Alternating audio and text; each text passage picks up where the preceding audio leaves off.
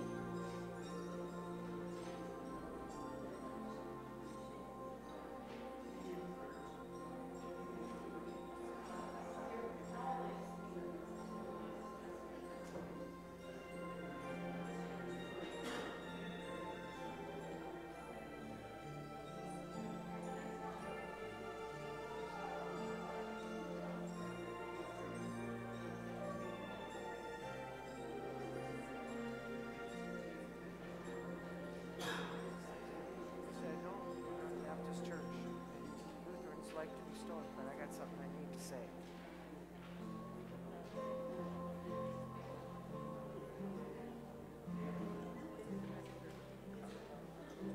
Will he talk for like 10 minutes or? Okay. Okay. I'll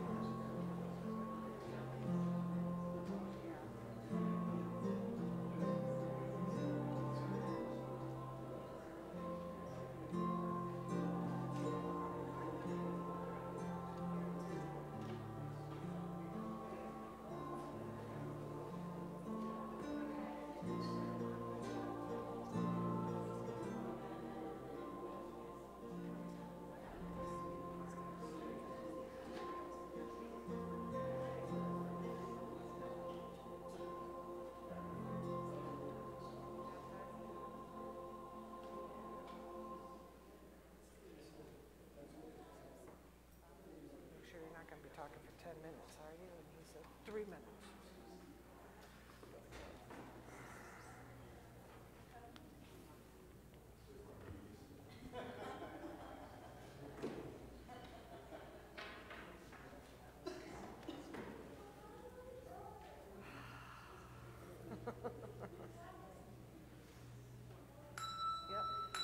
Yep, it is.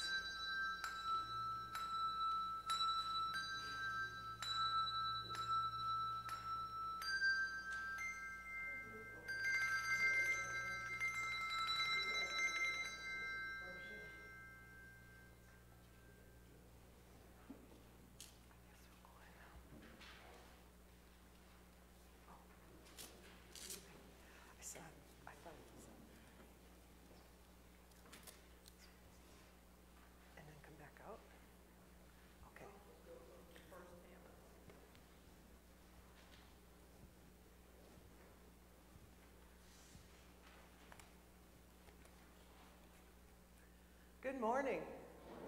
Welcome to worship. I'm learning your practices here. It's been a year since I was here last, so I always have to relearn how congregations do things. I am Pastor Kris Totzke. I'm the Bishop's Associate for the Northern Texas and Northern Louisiana Synod. And yes, I was here with you about a year ago installing Pastor Joan as your interim pastor. So it's nice to be back to help cover while she has gone on vacation. And I just want to point out, I'm only the preaching pastor today. The presiding pastor is Pastor Joel Hicks from St. Stephen Lutheran, as we are bringing the two congregations together for worship this morning.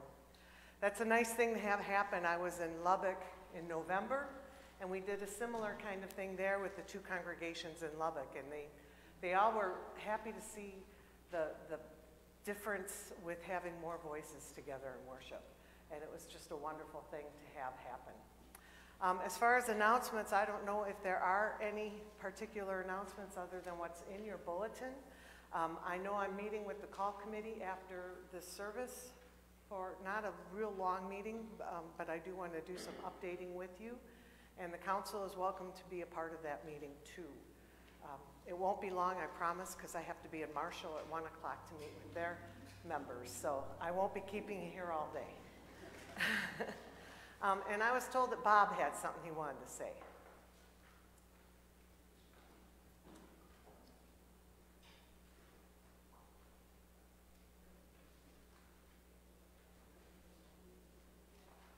And I was also told that you all know Bob. I'm the one that sits back there in the back of that church and never says anything for 12 years. I'm the one that's coming up here today to tell you about the power of prayer.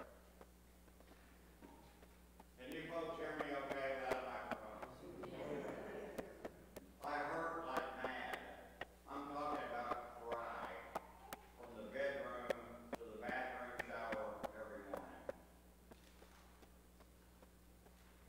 2 Sundays ago, I came here and I sat back there and I said, Jesus, if you'll take the pain from my body, I'll tell everybody. I'm telling you. And I'm not a Baptist preacher, but yes, I've been there. And I know how stoic Lutherans are, but I deal with it. We're really good people anyway. Thank you. Here to tell you that I believe in the power of prayer. I got up this morning with very little pain. God bless you.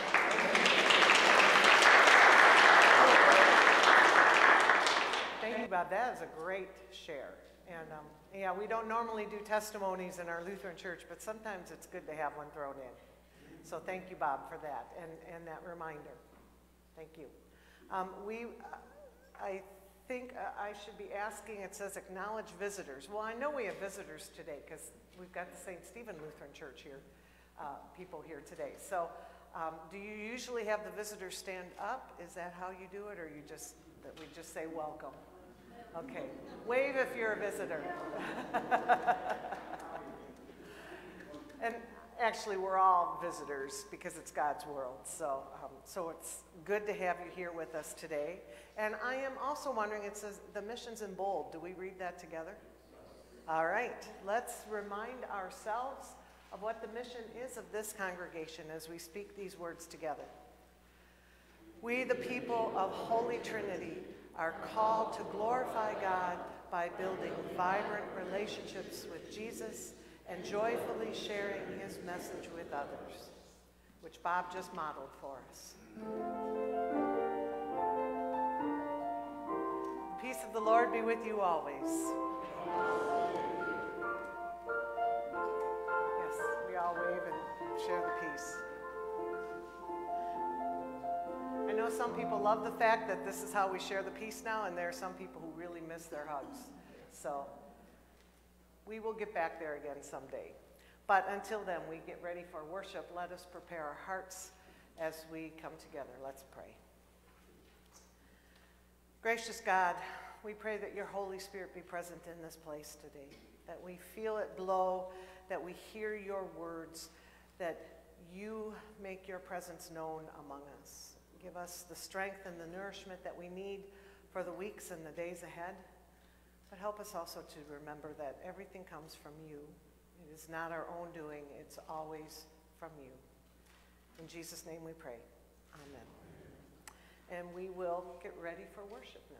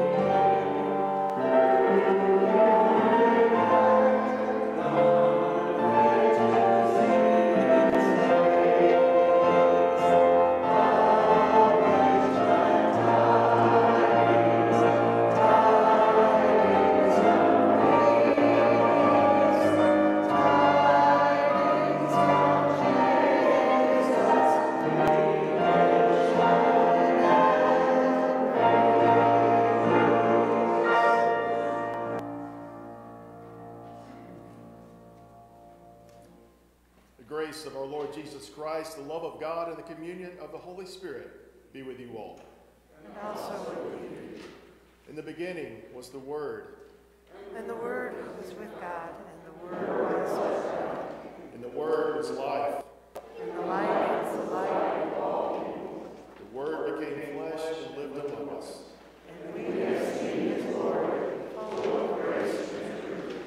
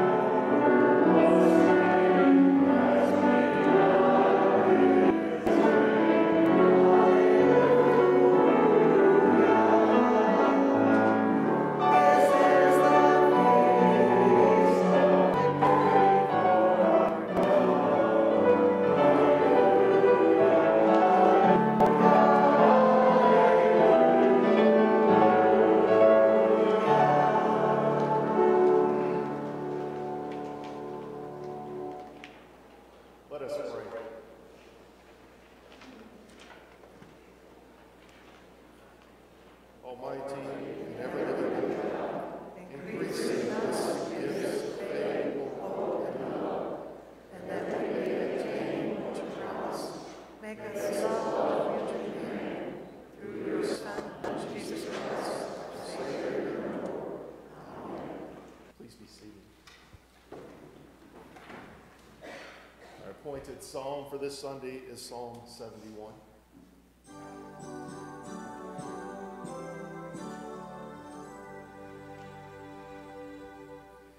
In you, O Lord, I take refuge. Let me never be put to shame.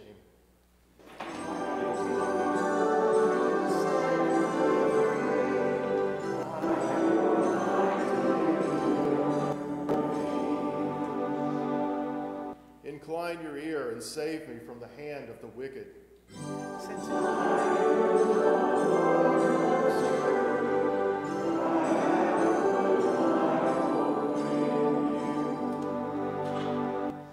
I will go on in the strength of the Lord God. I will proclaim your goodness, yours alone.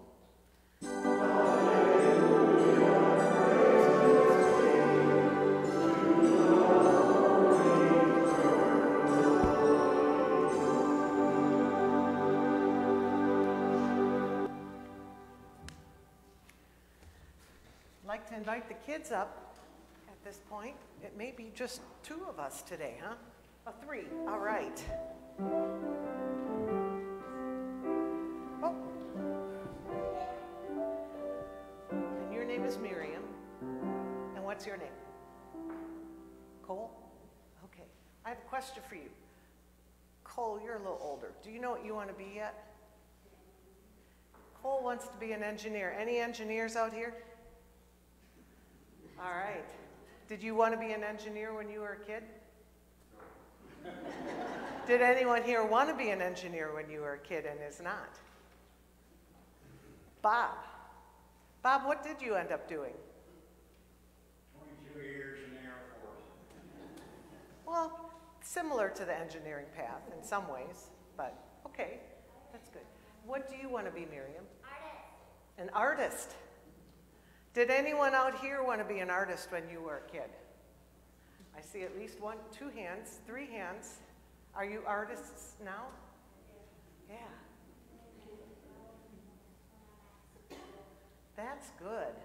That's good that you know what you want to be. You know what? I changed my mind a lot when I was a kid. I wanted to be a teacher, and then I wanted to be a police officer, and then I wanted to be a lawyer. And then I wanted to be a police officer. All this law stuff, and I end up doing gospel. But then when I went to college, I decided I wanted to be a teacher, which I did for a little while. For 4 years, I taught 4th grade. And I'm guessing you're a 3rd grader? What grade are you in, Cole? 5th grade. So I was right in between you two. I taught 4th grade. And then God decided there was something else I needed to be doing. But I didn't want to be a pastor. I never thought about wanting to be a pastor, but sometimes God has other plans for us. But God gives us the gifts to do what we're called to do. You have the gift of art. I can't draw to save my life. If I do something, nobody would be able to figure out what it was. I've never been very good at art. I would be a terrible engineer. I am so bad at details. I used to be good at math, but I don't remember that stuff much anymore. And I don't even know what else engineers need to know, but I know it's all technical stuff. I'm not good at that stuff. So I am grateful that you two have gifts that I did not have and still do not have. And I'm wondering, as I look out here, how many of you are doing now as adults what you wanted to be when you were kids? There are a few hands, but a whole lot that didn't raise their hands. Because sometimes God helps us find other things that we're called to do. So I hope that you get to do what you want to do, but be ready, because sometimes along the way you'll find things you want to do even more, that you get more excited about yet. God's going to be working with you through all of it. And God will give you the gifts that you need to be able to do the work you are called to do. I hope you will be a wonderful, famous artist someday and make a lot of money, because I don't think artists make much money normally.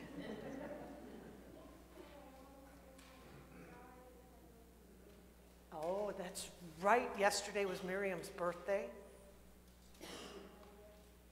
And I think we should sing to her. Do we have any other birthdays here too?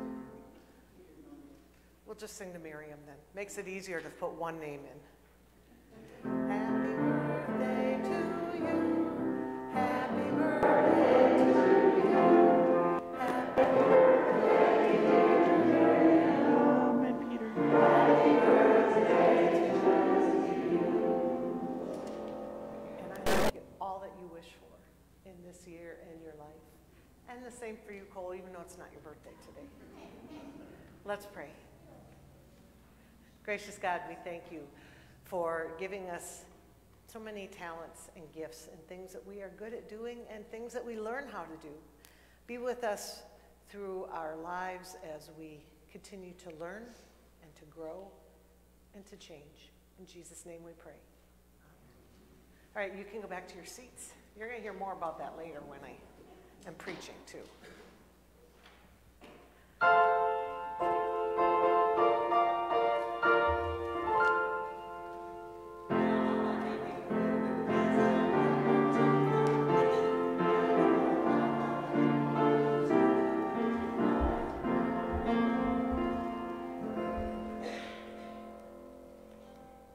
reading from Jeremiah chapter 1. Now the word of the Lord came to me, saying, Before I formed you in the womb, I knew you, and before you were born, I consecrated you. I appointed you a prophet to the nations. Then I said, Ah, Lord God, truly I do not know how to speak, for I am only a boy.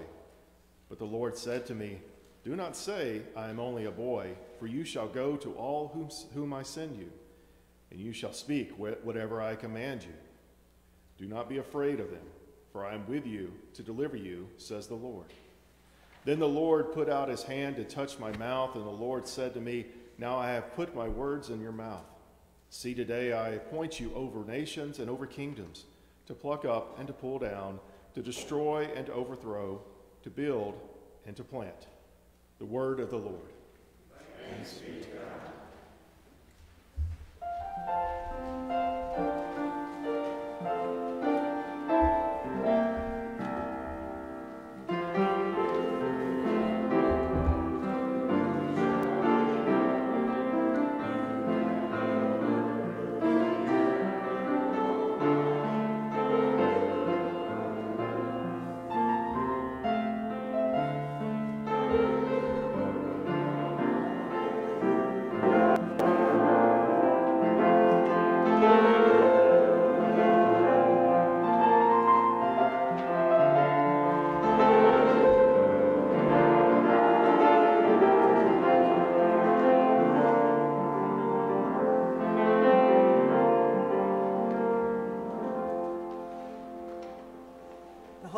According to St. Luke, the 4th chapter. Then Jesus began to say to all in the synagogue in Nazareth, Today the scripture has been fulfilled in your hearing. All spoke well of him and were amazed at the gracious words that came from his mouth. They said, Is not this Joseph's son? He said to them, Doubtless you will quote to me this proverb, Doctor, cure yourself, and you will say, Do here also in your hometown the things that we have heard you did at Capernaum. And he said, Truly I tell you, no prophet is accepted in the prophet's hometown. But the truth is, there were many widows in Israel at the time of Elijah, when the heaven was shut up 3 years and 6 months, and there was a severe famine over all the land. Yet Elijah was sent to none of them, except to a widow at Zarephath in Sidon. There were also many lepers in Israel at the time of the prophet Elisha, and none of them was cleansed except Naaman the Syrian. When they heard this, all in the synagogue were filled with rage. They got up, drove him out of the town, and led him to the brow of the hill on which their town was built, so they might hurl him off the cliff. But he passed through the midst of them and went on his way. The gospel of the Lord. You may be seated.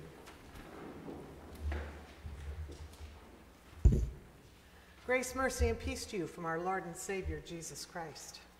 Amen.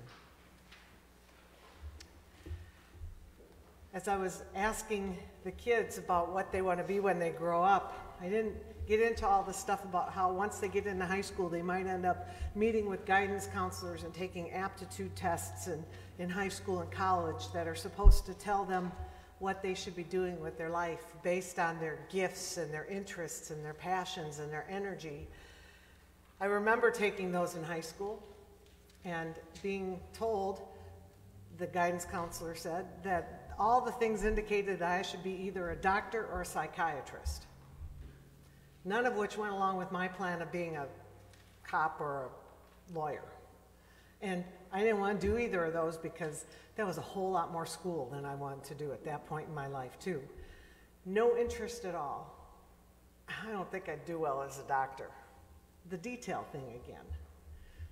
But then I had to take another aptitude test when I was in seminary, because when we go through candidacy, I work with the candidates on this too, and Joel can tell you because he did it recently.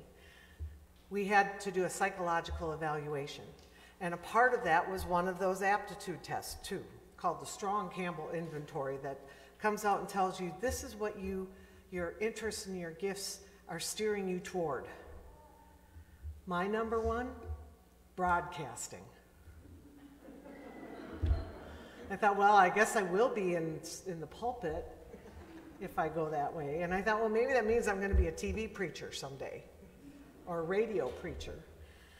Little did I know it would be foreshadowing to 2020 when we all started doing worship online and by Zoom.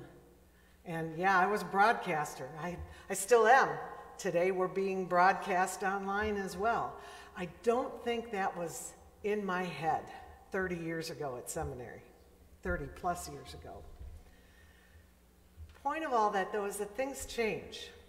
That aptitude test I took when I was in my late 20s was not at all the same as the one that I took in high school that said I should be a doctor or psychiatrist. Those didn't show up on it when I was 28 and taking it again. A broadcaster. Pastor was like in the second, clergy was in the second level of that, but we joked about that with my classmates that I was going to be the one who would end up being the TV evangelist someday. That hasn't happened. But I asked all of you too, when it was that, or I didn't ask when, but I asked if you're doing now what you thought you wanted to be when you were children. And there's a lot of change for all of you from when you were kids, because we change as we grow. And it doesn't end when we become adults either. The Great Resignation is showing us that right now. People all over the country are resigning from their jobs. Some are just straight up retiring. I have a high school classmate who just retired this year. I'm so jealous of her. I have some seminary classmates that retired this year, and I thought, how did you manage that? And they said, well, we found out we could, so we did. I also know a lot of people who are resigning from a job because they've been unhappy in it for a while, but they're not retiring, they're finding something else to do with their life. It might be another job in another place doing the same thing, but there are a whole lot of people who are discovering that this is a good time to try something new that they've always wanted to do. Maybe it's the artist inside of them that's always been crying to get out. Maybe it's the master gardener that they've always wanted to be. But the thing is, whatever it is, it's something that they feel called to now because we've come to realize that sometimes things just change. But it's not just now. Statistics, I was looking this up this week, the statistics show that 80% of college students change their majors at least once. That's a lot. They start out college thinking they want to do one thing, but as they're taking their coursework for it and they're learning more things, they're realizing, I don't want to do that. I want to do this. 8 out of 10. And I'm sure their parents are not thrilled. I thought about changing my majors in college too, and my parents were like, just stick it out. You're in your third year. We're not going to pay for you to go 7 years like your brother did. And then he taught school for 1 year and then quit. So they weren't going to go through that with me. But I also looked up how many people, what the average number of times is that people change their careers once they're grown and done with schooling. Well, in the United States, of course, between 18 and 24, when people are trying to figure out what they want to do, there's an average of 5.7 career changes. That's quite a few. 6 years of your life, there's an average of 6 changes in career, because you're figuring it out. But then as you get older, that changes. From 25 to 34, they change jobs on the average 2.4 times.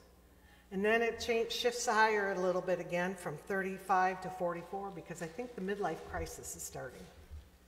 And then they change occupations about 3 times. And individuals between 45 and 52, they change only about 1.9. That might have something to do with the fact that it's harder to get jobs sometimes as we get older. But that being said, at seminary, I had a lot of classmates who were in their 50s. One of my classmates was 72 when we graduated. 72 and starting a new life as a pastor. And she got a call. and she served for several years. All of this is to tell you that sometimes it's really hard to know what we are supposed to be. Sometimes it takes us a long time to figure out what God is calling us to. And sometimes that changes. But it doesn't always come clearly and quickly like it did with Jeremiah. Jeremiah heard a very clear voice to him. I really wish sometimes God would speak to me like that. It would make things a lot easier, wouldn't it? If God would just say, this is what you need to do now. It doesn't work that way. But it did for Jeremiah, because God spoke to him and appointed him at this young age to be a prophet to the nations. If that's what it's going to mean if God speaks to me, I don't want to hear it. I really don't want to be a prophet to the nations. And he didn't either. He tried to get out of it. He protested that plan pretty loudly. I don't know how to speak. I'm only a boy. Wrong attitude, Jeremiah. That's the message he got from God. First of all, it wasn't his choice to make. His calling wasn't about him, it was about God. And we always want to make it about us, but we have to remember it's about God.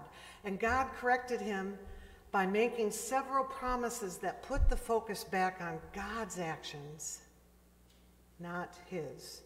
He reminded Jeremiah, you can't do anything alone. Everything you are, everything you do comes from God. If you look back at that reading again, and you listen to all the promises that God makes to Jeremiah, he says, you shall speak what I command you. Do not be afraid. I will deliver you.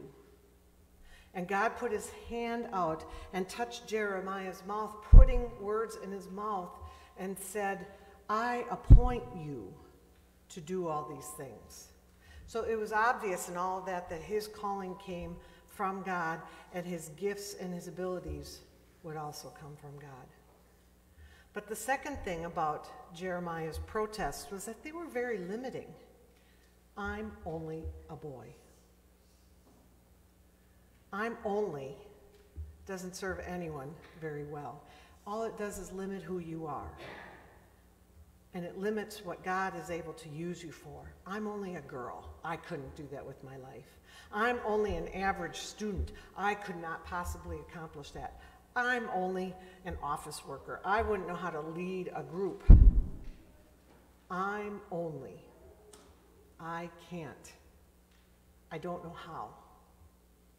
All of those things are very self-defeating, and they all forget about the power of God to use us in amazing ways. Our potential as humans, our potential as valuable contributors is unlimited and knows no end with God's help. As I look around, I see a lot of gray hair, and I'm saying that as somebody who has mine coming in too. But I know that one thing I've heard often is, I can't do that, I'm too old, I'm only a senior citizen. Well, I have a good story for you on that. In the Wall Street Journal, they wrote an article about a woman who was suing the city of New York because a police officer who was drunk while he was on duty had struck and killed her 71-year-old husband with his patrol car. The city figured that would be a nice, easy one to buy their way out of because he was 71. What kind of earning potential could he have at 71 anymore? It was pretty depleted, right? So they thought they were going to lowball her and make her a very low offer. But the woman hired an attorney named Harry Lipsig to handle her case. Mr. Lipsig had just recently left his old firm, which he had built, so that he could start up another one again on his own. And Mr. Lipsig was 88 years old. The city settled out of court for $1.25 million. I'm only a senior citizen. But you know what? There's no limit to what God can do with you. So I ask you, what do you want to be when you grow up? because some of you are still growing up. We never stop. What do you see as your calling, your vocation?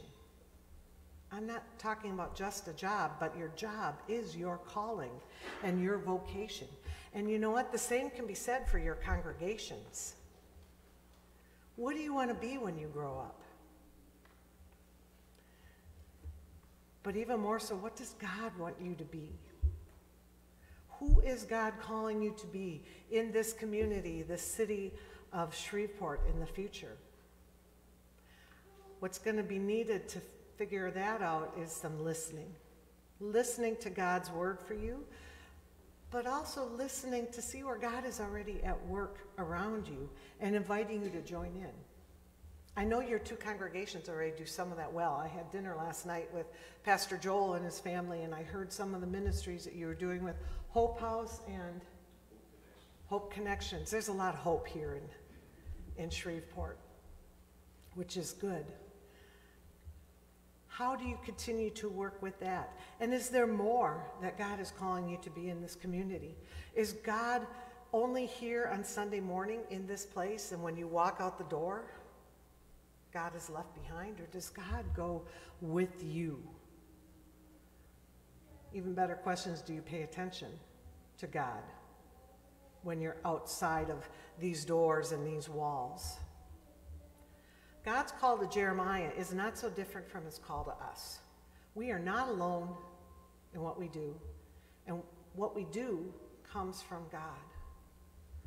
When we recognize that we are not self-sufficient, God accompanies us in everything that we do and makes it better. Another true story about a great pianist named Paderewski at Carnegie Hall. In the audience one day was a mother and her young son. And at intermission, in the midst of this big crowd, the mother realized that her young son was no longer next to her, which created a little panic for her in that big crowd. And over the sounds of the crowd in that lobby, she heard a very distinct sound of chopsticks being played on the piano. And her heart sank, because she knew where her son was. And she took off back into the concert hall, and there, sure enough, she could see her son up on the stage, sitting at that magnificent Steinway concert grand. But before she could get there to get him off the stage, she heard some lovely music coming from that piano. Because the great pianist had quietly slipped in behind the boy and placed his talented hands beside the child's, and added a beautiful accompaniment to that simple chopsticks tune, and it was gorgeous. You see, God takes everything we do and adds to it. God makes it full and complete, and even when we think what we do isn't enough, God makes it enough. Our simple music that we play with our lives becomes beautiful when God accompanies us. And by allowing God to lead us, we can realize our full potential, whether I'm talking to you as an individual or as a congregation or as two congregations. We are created and gifted by God. And we live as those who are called to witness. We can't separate what we do with our daily life from what we are doing as God's children. And it isn't always easy. We see that from that holy gospel where Jesus was rejected in his own hometown. But the point is, he walked out in the midst of that. And he was unharmed. And he continued to do God's work that he was sent here to do. Because God is here to accompany us. We are created in the image of God. Imago Dei. ID. Our identity comes from God, and it's tough to ignore that identity when it's really ingrained in us. So we remember that we are created by God, in God's image, with God accompanying us. So what is there that we can't do? question I need to ask you then is not what do you want to be, but who do you want to be? And who do you want to accompany you? Amen.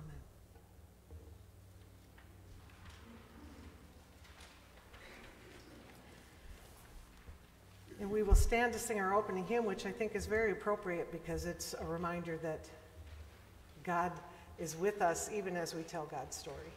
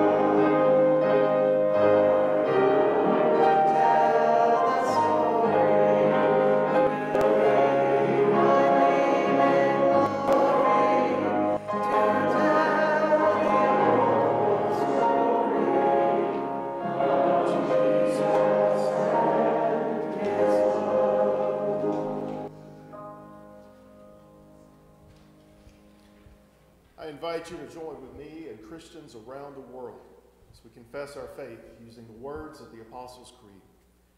I believe in God, the Father Almighty, creator of heaven and earth.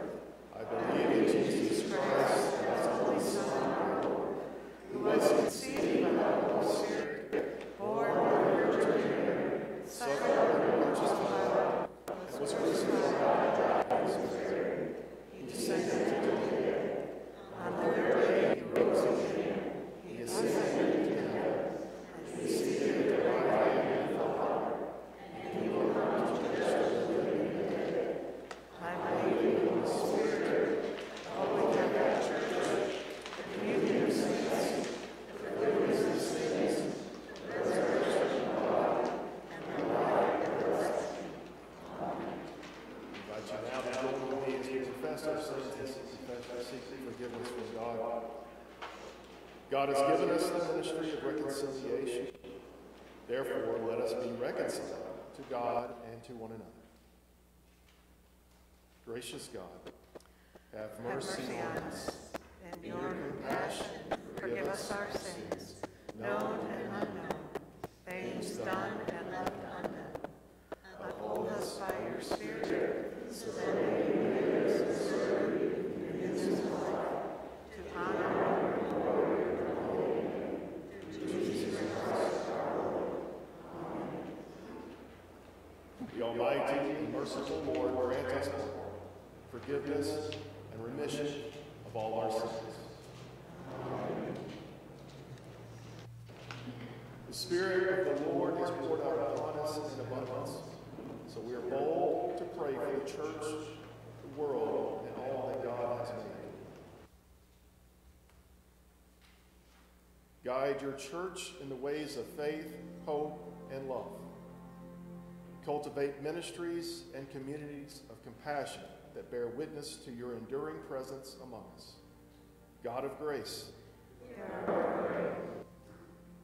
teach us to live in humility on the earth.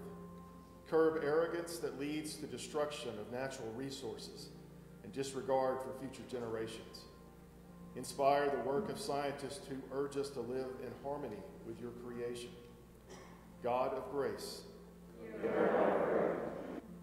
you are the refuge of all who seek hope and freedom. Accompany immigrants, refugees, and asylum seekers who cross borders to find safety and opportunity. Embolden leaders to draft compassionate policies on behalf of migrants and those who assist them.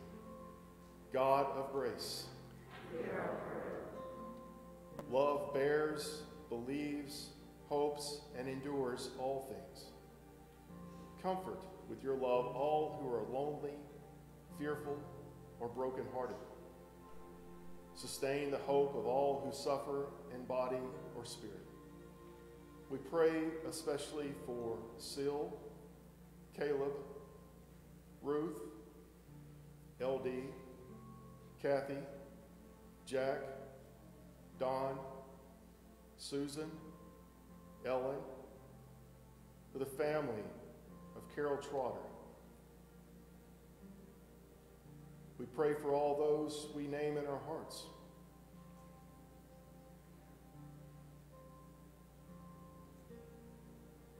We pray for those known only to you. God of grace, your grace falls upon us, young and old alike. Bless the gifts of children in this congregation and in this community. Give us humble hearts to follow their leadership. Inspire us with their laughter, their insight, and their curiosity. God of grace,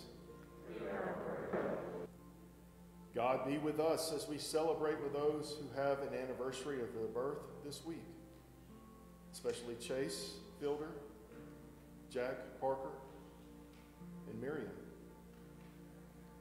God of grace, we pray for you. We praise you for those who have gone before us and now see you face to face. Abide with us in this mortal life until we rest in the arms of your never-ending love. God of grace, since we have such great hope in your promises, O God, we lift these and all our prayers to you in confidence and in faith. Through Jesus Christ, our Savior. Amen. I'll collect the offerings for today.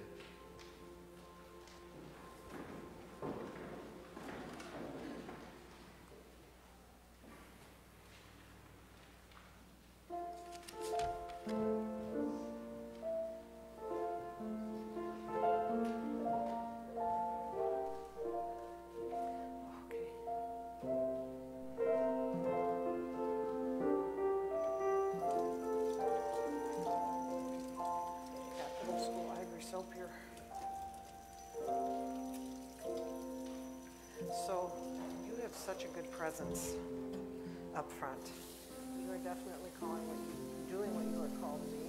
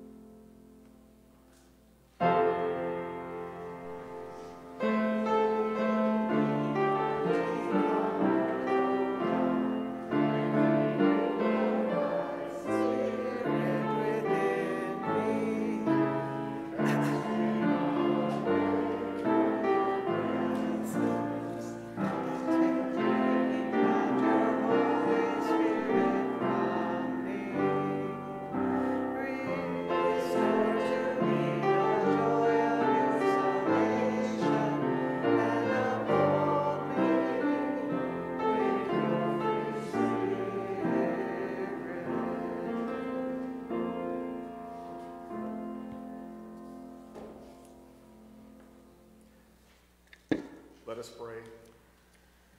Blessed are You, you, O God, sovereign of the universe, you offer offer us us new new beginnings and guide us on our journey. Lead us to your table, nourish us with this heavenly food, and prepare us to carry your word to a hungry world. In the name of Christ, I for communion, we will invite everyone to the table. Time of communion, all are invited. I will distribute the host, Pastor Kris will supply the wine. Again, all of the table of our Lord. We now prepare ourselves to receive communion. The Lord be with you. Lift up your hearts. Let us give thanks to the Lord our God. It is right to give our thanks and praise. It is indeed right, our duty and our joy, that we should at all times and at all places give thanks and praise to you, Almighty and merciful God, through our Savior, Jesus Christ, who on this day overcame death and the grave, and by his glorious resurrection opened to us the way of everlasting life. And so with all the choirs of angels, with the church on earth and the host of heaven, we praise your name and join their unending hymn.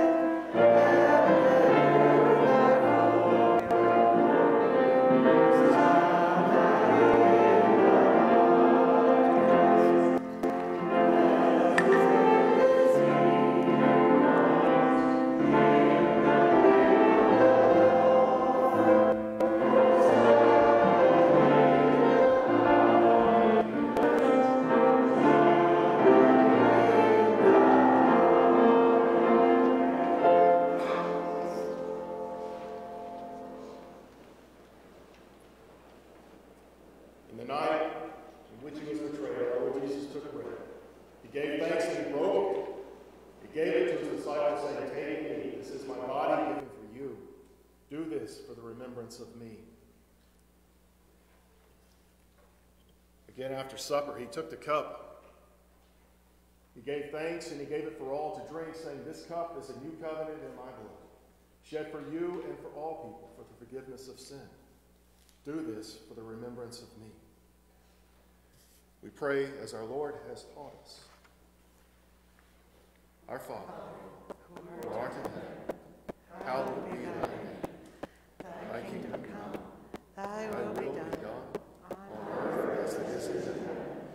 Give us this day our daily bread, and forgive us our trespasses, as we forgive those who trespass against us. And lead us not into temptation, but deliver us from evil. For thine is the kingdom, and the power, and the glory, forever and ever.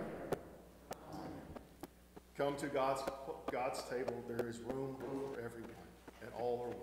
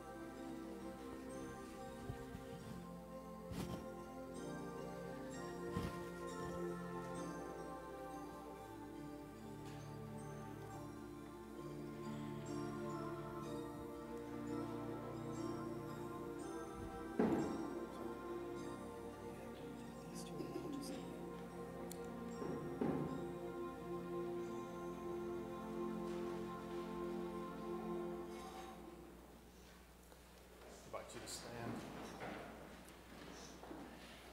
The body and blood of our Lord and Savior, Jesus Christ, strengthen you and keep you in his grace.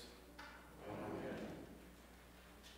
We give you thanks, gracious God, for we have feasted on the abundance of your house.